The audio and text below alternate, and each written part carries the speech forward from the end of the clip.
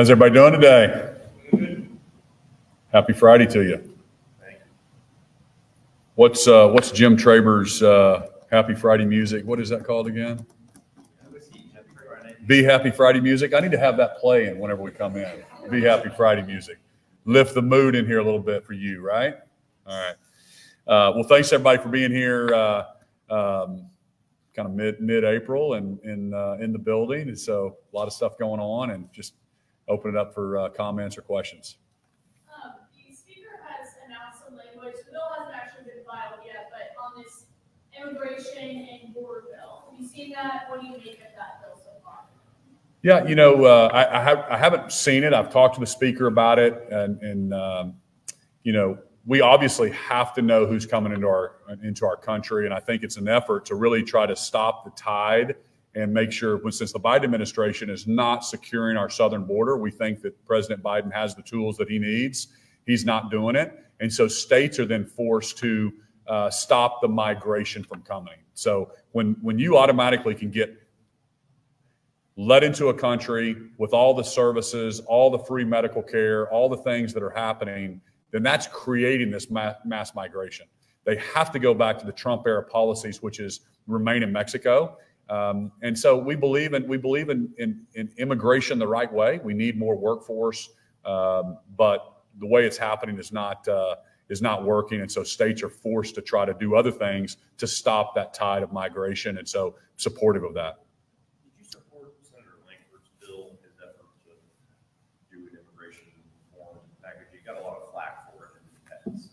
Yeah, I don't want to weigh in or criticize. I don't know what all the stuff that was happening in D.C. at that time. Do we need a strong border? 100%. But we know, I've personally been in the White House with Secretary Mayorkas, also President Biden, and asked them, why aren't they using the tools in their tool belt that President Trump used to secure the border?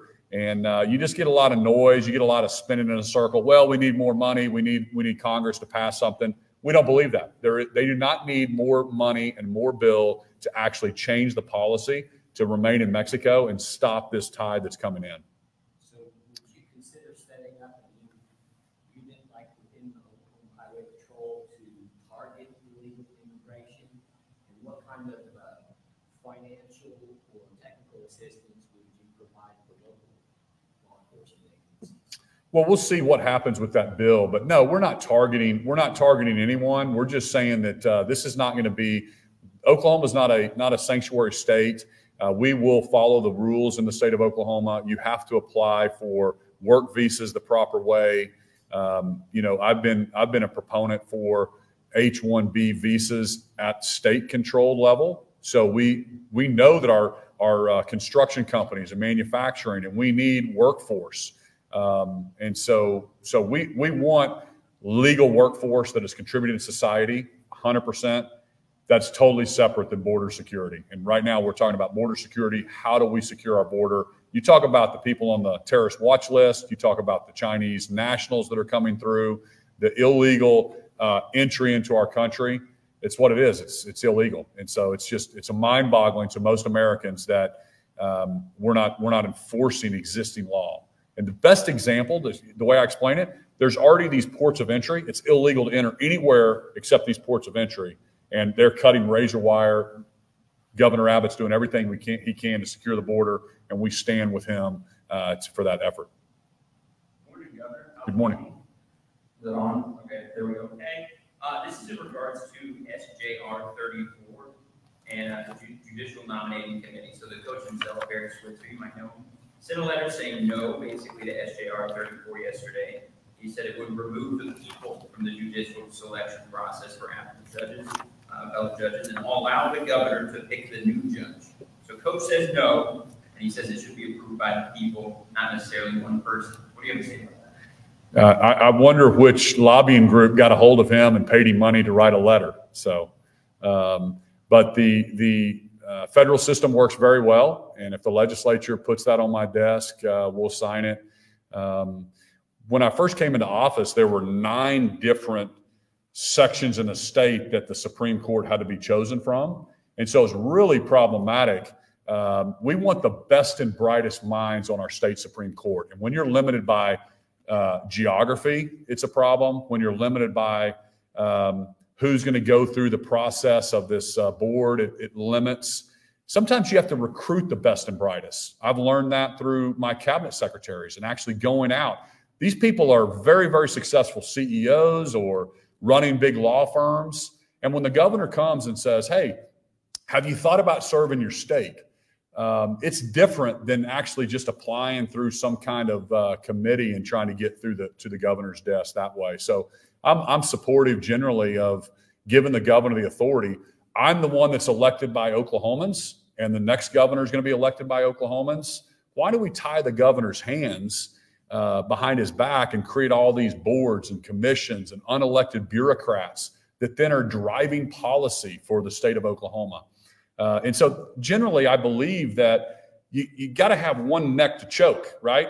And it's the governor's. Or if it's not the governor and you want to tie the governor's hands, there's nothing that really the people of Oklahoma understand or can go. They can't choke this unelected board that nobody knows who it is. So give the governor the authority. And let's put, if Oklahomans wanted my opponent's values, they would have elected for my two opponents, but they wanted my values. So I never apologize for putting my values of limited government and lower taxes and free market systems and a fairness in our judicial system on these different boards and commissions. And that's what Oklahomans elected me to do. So I love it. I think it's great. Governor, we're talking a little bit about legal matters, and I wanted to know whether you. There's your. Oh, I'm sorry. We talked a little bit about legal matters, and I wanted to know if you've tracked some of the legislation that the House and Senate are considering. One is to decrease the threshold for felony burglary, I believe it is, and then there's some other things that maybe run a little contrary to some of the criminal justice reform that I think you have supported in the past, trying to lower the prison population, things like that. I mean, there's even a bill that would make it a felony punishable 2 to 5 years in prison if you knowingly transmit HPV. And so I'm just curious if you have concern that the legislature is again looking at rolling back some of the efforts that you've supported in the past on criminal justice reform. Yeah, you know, I'm very proud of our state. We are a law and order state. I've given our law enforcement pay raises. I've given our Department of Corrections pay raises. We're going to support law enforcement first and foremost. And then when I think about the second chances and how our system's set up, I compare us to other states. When I took office, we were last place in incarceration rates, okay? So Oklahomans think that's weird too. I do too. I don't think our people are any different than any other state. Why were we last place in incarceration rates? And so I've gone about to say, hey, there's some people that we're locking up that we're just mad at. We're not really afraid of. They're not a danger to society. So let's figure that out. And we've moved 10 spots. I've saved the taxpayers hundreds of millions of dollars by closing 4 prisons, 2 private prisons, just since I've been in office since 2019. So I'm not going to let us go backwards on some of those criminal justice things. There's sentencing reform that I want to get through this year as well, that I think we've been negotiating with the district attorneys that hopefully we'll get across the finish line. And then there's a real problem with some of this smash and grab and some of the things that are happening at Quick Trip and Walmart. And if you know that you can go steal something and it's under $1,000 and you're immune from prosecution, that's a problem. So I'm very sensitive to fixing that for Quick Trip and keeping those employees safe, because you talk about the employee safety issue.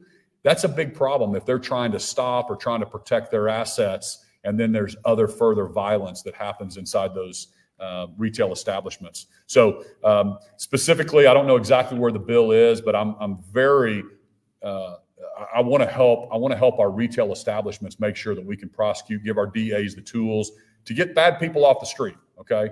But I'm not going to let it go backwards. And that's why we need sentencing reform.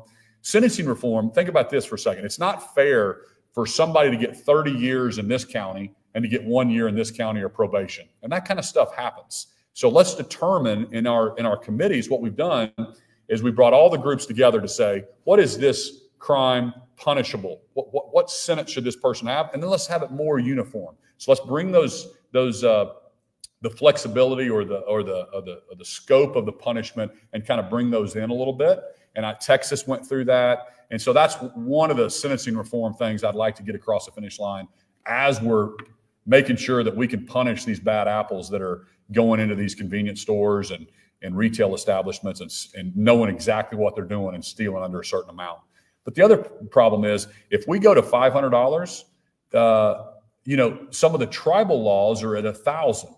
So again, I always talk about that. We can't have two sets of systems. You can't have a Hispanic, a white person, a black person getting a felony for stealing something at $500, and Kevin Stitt, as being a member of the Cherokees, I don't get punished until it's over $1,000. That's weird. Oklahomans think that's weird. I'll continue to remind people we have to have one set of rules regardless of your race. It's like I'm in a twilight zone having to explain that. Good morning. This week there was a report, number of employees that have left the State Department of Education is up to 130 now, since Superintendent Walters took over. Democrats are calling for investigations, impeachments.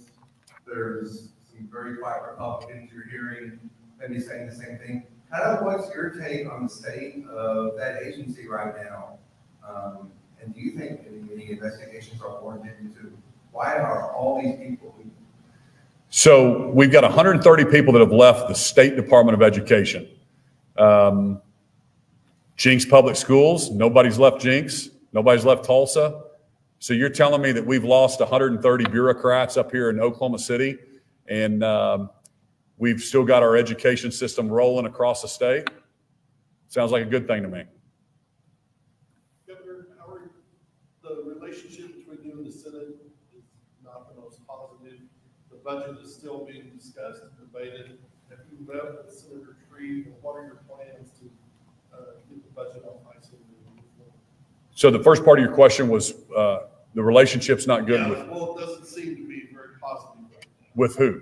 Senator Tree. Okay.